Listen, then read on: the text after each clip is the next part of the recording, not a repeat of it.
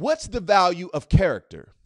Having an elite leader of character on your team, what's the value in that? What's the value in having someone that you trust around you? What's the value to have someone that clings to and adheres to the same values and high standards that you have? What is the value on that? Someone of integrity, someone of resilience, someone of high belief. I could bring in this person who's an A+++ person in the trust category, the belief category, the resilience category, the character category. If you want to win, you got to surround yourself with winners.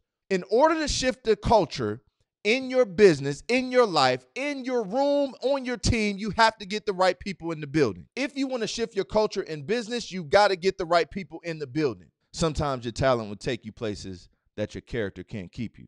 But the reverse is true as well. Sometimes your character will keep you in places when your talent starts to leave you.